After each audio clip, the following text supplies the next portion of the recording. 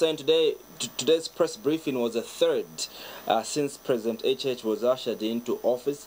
And my question is, what do you generally make of the initiative by this new dawn government to frequently and from time again to address the people of Zambia through the press?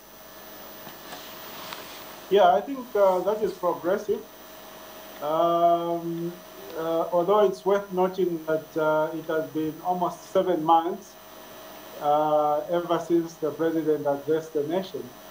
The last time he did address the nation was sometime in September, mid-September.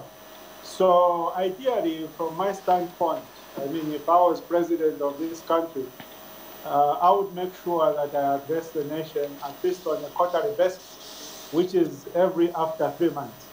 So we do recognize the prolonged period that has elapsed since the last address, but we do appreciate the fact that the president did see it fit to address the nation, ostensibly propelled by the Miringo issue, of course.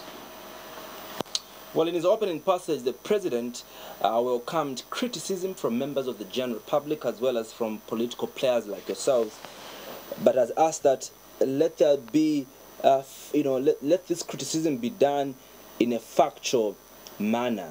How would you rate how your political party has thus far been offering checks and balances to the government of the day? Well, for starters, Andrew, for us, we have always emphasized in the past, and we would like to emphasize now, that we don't render criticism to the government of the day. To the contrary, what we do is render advice. And our advice is always rendered in a factual manner.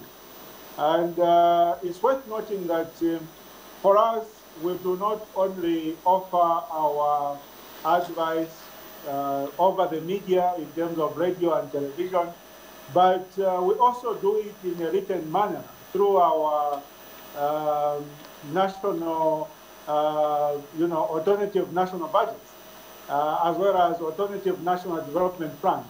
So I believe that when the president was talking about the opposition, the need for the opposition to offer, criticism in, a truthful manner, he was obviously speaking about other people and not us in the Patriots for economic progress.